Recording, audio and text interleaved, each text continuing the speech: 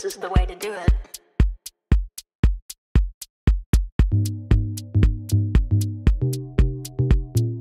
This is the way to do it. This is the way to do it. This is the way to do it. This is Youth in Action, where brain meets talent and young people are soaring to great heights.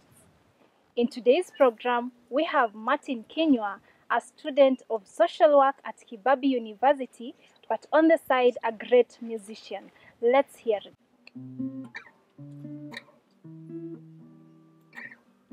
Amaniko pesheleo, jana sikulipa, pengine kesho uchumi, ni mbaya tujaribu leo.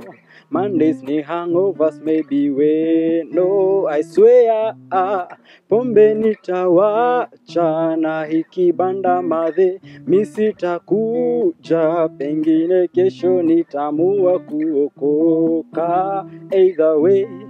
Pombe nitawacha, pombe, pombe, pombe ni bala, pombe, pombe, pombe nitawacha, pombe, pombe, pombe ni bala, pombe, pombe, pombe ni bala. Wow, such a great voice. But how come the song Pombe unakunywa nini?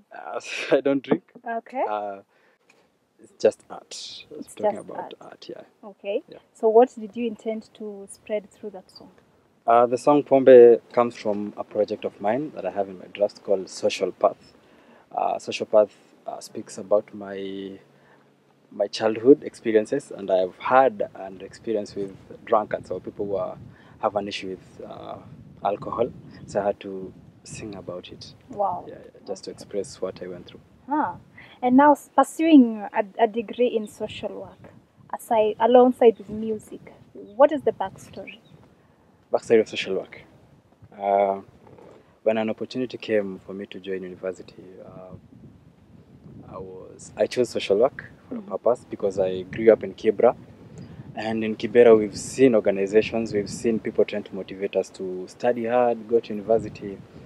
So I knew what I wanted, and I wanted to change my community. I wanted to change the society. I wanted to experience what social work is in the classroom because I've experienced it in the field. Yeah, so I want to change where I've come from. Okay. Yeah. So, and what motivated you to do music? Is it also aside with the social work, you wanted also to do music? No, I started singing when I was in high school, around in Form 1. Yeah, I started writing music when I was in Form 3. So music has been part of me, and I just had to do music apart from studying because music is my passion. Oh, yeah. Okay. What kind of music do you do? I do meaningful music. I'm a Christian. I sing in what I believe in. Okay. Yeah, that's what I say. I sing in what I believe in. Wow. So, what was the motivation behind being a songwriter? You write your own songs. Yeah. There are people who do covers for different artists' music, but you decided, let me write my own thing. Why did you do that? I wanted to be a voice that could be heard in my community, from my youth, in church, you know. So I decided I noticed I have a gift in writing. So I wanted to be a voice that I could tell my own stories through music. You see, a song like Pombe is, I don't drink, but I've explained something that people go through. We want to quit alcohol every Monday, but we don't do that by Friday. Okay. So I wanted to be heard, I wanted to tell stories, I wanted people to hear me out with what I wanted to put across. Wow. You've said you're a Christian and you use your music to spread the gospel of the things you believe in. So what elements do you project using your music? Tumesikia Pombe.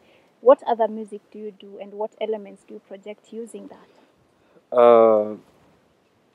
As a Christian, God, of course, I believe in God. I believe in everything God says in the Bible.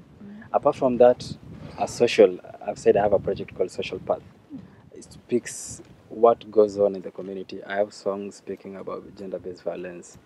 I have songs on love. I have on heartbreaks. I have on all round. I'm an all-round person. It's just that I sing in what I want people to hear or what people don't say. And as a social worker, it boosts me a lot because if I sing about alcohol, alcohol is a problem in communities. You know, for most youths, people don't want to quit or people are addicted with drugs. If I speak about drugs in musical form, people might hear it for entertainment, but I'm passing a lot of information to it. There are also Christians who are who are suffering from these addictions, but we don't know. And coming from a Christian perspective, it's I try to speak to them also that this thing can be avoided. Yeah. And I'm curious to understand, how do you find the balance between studying social work, you've not completed, and doing music? You're also a performing artist, so Yeah. how do you do it? It's hard. Uh, Most of the time, okay, classes go on during the day. I do have my rehearsals from around 5 p.m. to around 8 p.m. We have a group of people who come around school, we jam some music. I also do practice my music at night. So from midnight, I'll have my guitar in my house. I just jam and write music. Okay. And also during the weekend, partly. Midnight. From midnight. Doesn't it bring a lot of issues around the society or the place where you live? I haven't had any issues.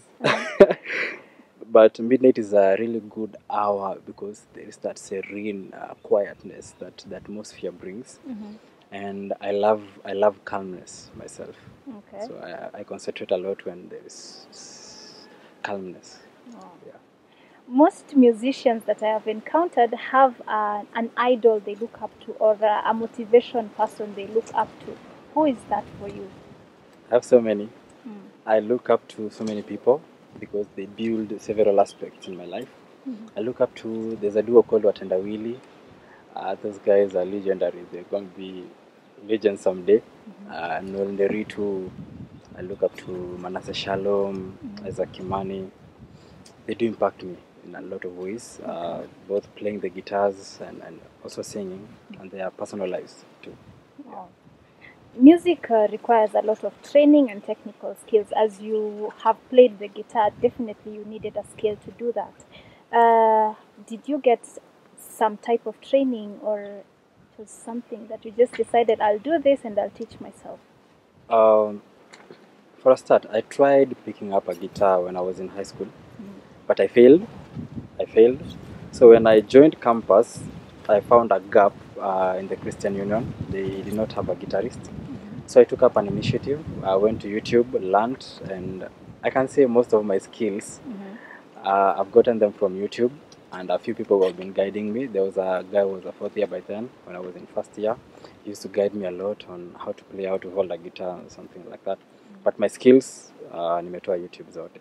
Ah. Yeah. Wow, so YouTube is really a good teacher. YouTube is our best friend. Okay, so how do you intend to propel your music further while also involved in social work? Do you intend to drop any, or are you going with them as they are? I can't drop any of them. Music boosts my social work profession a lot. For an instance, when I sing about gender-based violence is a social phenomenon going on in the society. And I choose to tackle it through art and through now the profession or the career-wise. So I plan on being a social worker and a musician at the same time. Yeah, I've done my first attachment. I did it at Mbagathi Hospital, and singing to those children just melts my heart. So I think I'm going to be both. Yeah. And do you find any setback while doing this, maybe resistance from your families or friends? Do you find any difficulties or challenges that you can mention? At first, there were resistance from family. My mom never wanted. I bought a guitar, and everybody was saying you're going nuts because I didn't know to play by then. Right now, I have the support I need from my family because they've come to appreciate the fact that I'm in this fully, and I'm doing great work outside here. Maybe the challenge that I'm facing is money. financial, getting the resources. Sometimes I have to go to town, maybe to perform, and there's no fare. Or I'm supposed to be in studio to record. I do record at a certain studio called Branton Music in Kandui. There's no fare. So financial resources is my biggest challenge, Okay. and also time balancing. I'm a fourth year. I have a project to do. Sometimes I have an event to go to. I have to rehearse. I have to do a project. I have to do assignment. Wow. So time balancing is an issue. Is an issue. Yeah. And how do you cope with that? Now I have to be strict with my time management. Now my schedule. If I have to be up by 6 a.m. To rehearse, I have to. If I miss that, it's gone. Okay. That day is gone. Yeah. So I have strict time schedules that allow me to now balance my social life, my music life, my education life. Yeah, yeah. So that I don't miss on any of them. Wow.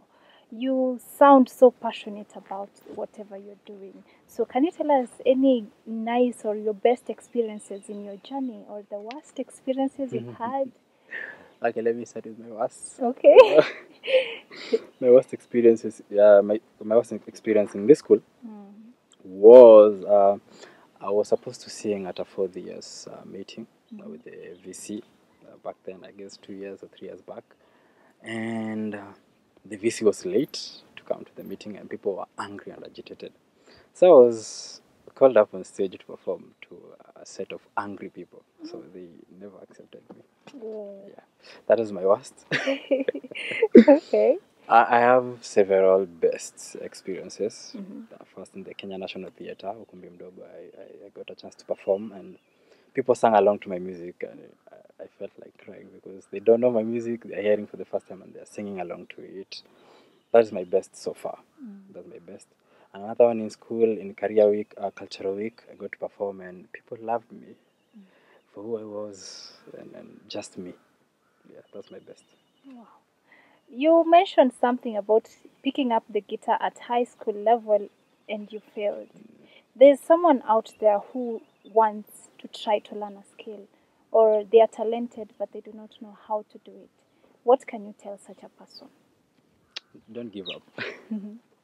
uh, the essence of trying is it means you might fail, but you might fail and rise up again when you choose to. So my advice to those people who are trying to acquire a skill is just be motivated enough to rise up even after failing. So many times we write songs and they don't just work out, they don't make sense. That doesn't mean we don't write again. It means okay, I'll sleep, I'll wake up tomorrow and write another one. So you get motivated and rise up again and try and try and try and try. That's the magic. Trying. That is the magic of trying. Yeah. Oh, nice. Where do you see yourself in future? Maybe your career as a social worker and your music? I see myself being a professional social worker in the community, deep down, assisting people, assisting children, talking to people, talking to, counseling, a lot of counseling. I see myself as a social icon when it comes to music. I want to feel theaters in Nairobi, someday, and I see myself doing that actually. I want my music to impact people, not only Christians, but general people in the society. I want my music to speak to people, music of the soul, music of the heart. Yeah. Wow. What is your call to the community, especially young people with big dreams, such as yours, but they do not have hope? My call is to call them, just be hopeful. Be hopeful. Pray a lot, write down your goals and work towards your goals. It's one thing to have goals and it's another to work towards them. If you want to be a musician, then stand up, sing to people. If you want to be an instrumentalist, take that instrument. Do. You all have to do. Yeah. Wow. You said you bought a guitar as a student, and you've clearly stated financial issues, yeah? Yeah. So what is the source of that money that you used to buy the guitar? I used my help. Oh, help. Okay. I had a passion for the guitar, and nobody could support me in buying one, so I used my help. Iliingia mi nikaingia duka tu. Wow. I decided to risk. It's called risking. So I risked my money, bought it, and I cannot regret. I cannot regret right now. Yeah. So how did you survive? Where did you get the money to refund the help you've used to buy a guitar? I cannot say I refunded it 100% at the same time, but by now, I'm sure I've refunded because I bought a guitar at the time I did not know how to play very well. So I invested my time in it, learned it, then now decided to go out looking for hotels that could accept me playing for them. Those are paid gigs right now. So I'm being paid 1,500 here, 700 here.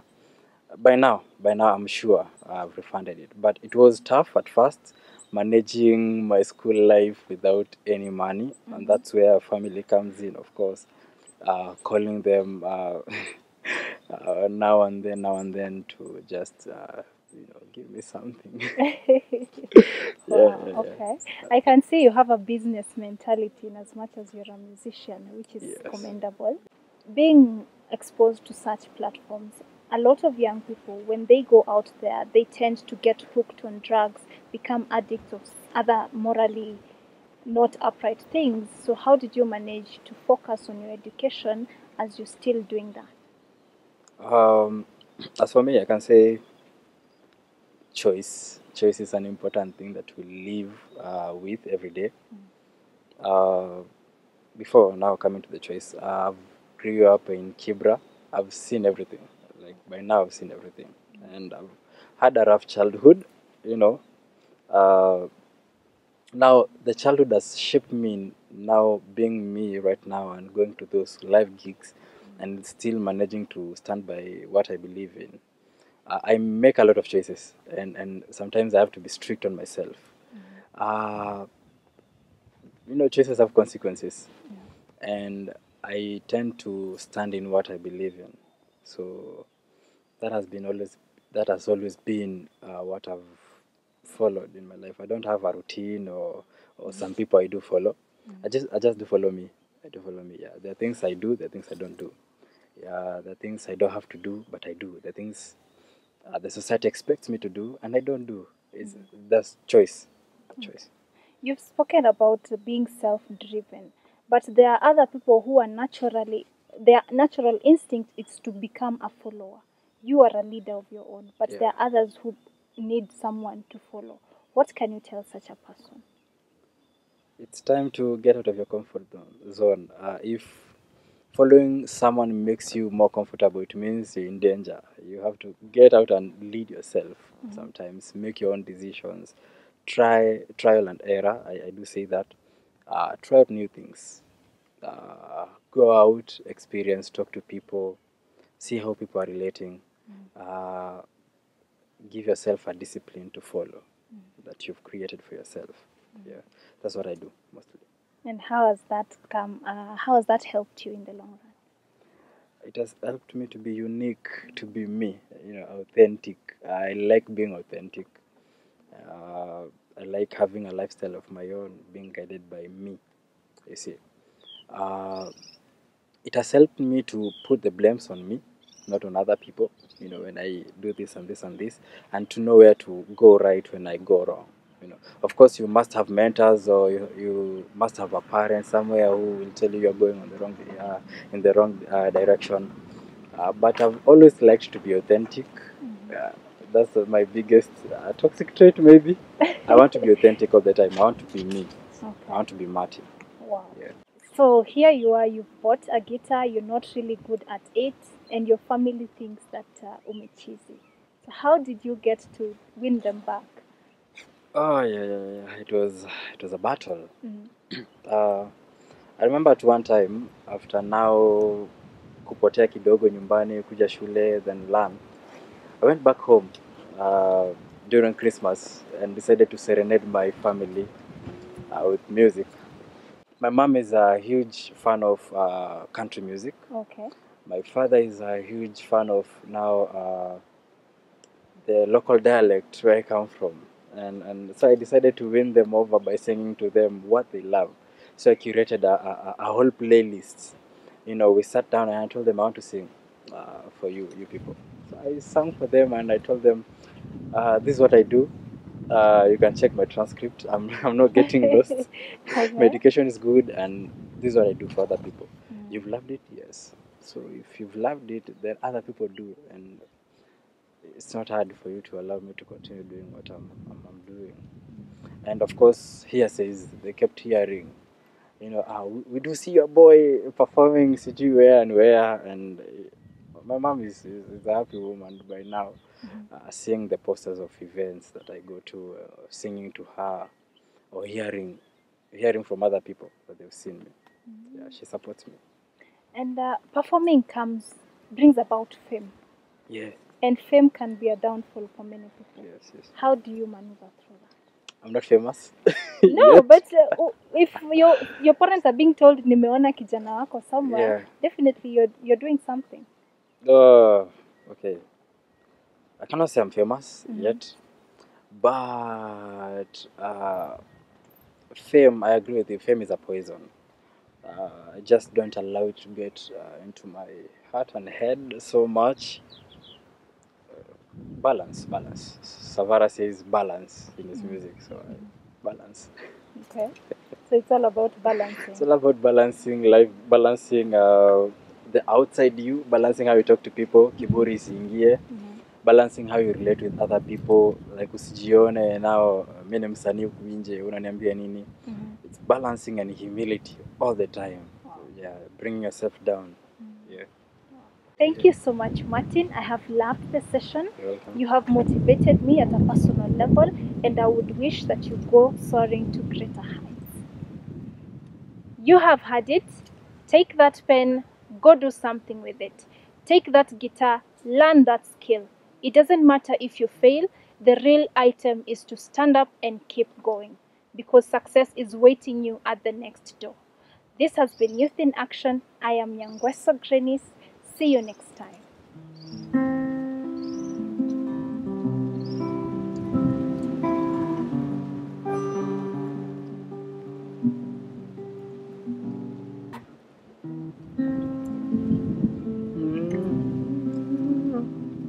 Yeah. Kweli unaenda, sema unatupenda, tutangoja sana kukuona tena. Semini unaenda, kesho tutasema, baba lituacha, baba ni muda. You must have been a coward, you must have been a brave one, you must have been one. You must have been a coward, you must have been a brave one, you must have been one. This is the way to do it.